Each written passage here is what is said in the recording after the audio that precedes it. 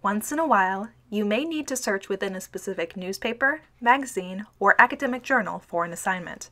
While there are ways to filter for specific publications within the databases, the easiest way is to go directly to our full e-publication list and search for your source that way. To find it, visit the A to Z database list by clicking Search Article Databases on the library homepage, go to E, and select eJournal List. From there, you can either browse the sections below or search for your specific title in this search box.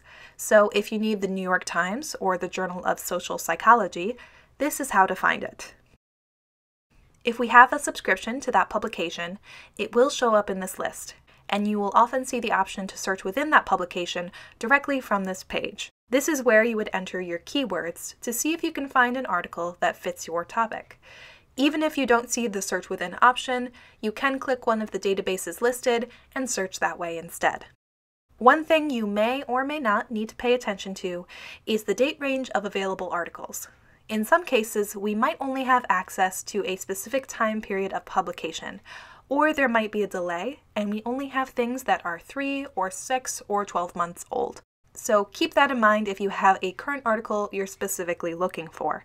Sometimes the different full text options will give you different date ranges of availability as well, so pay attention to that too.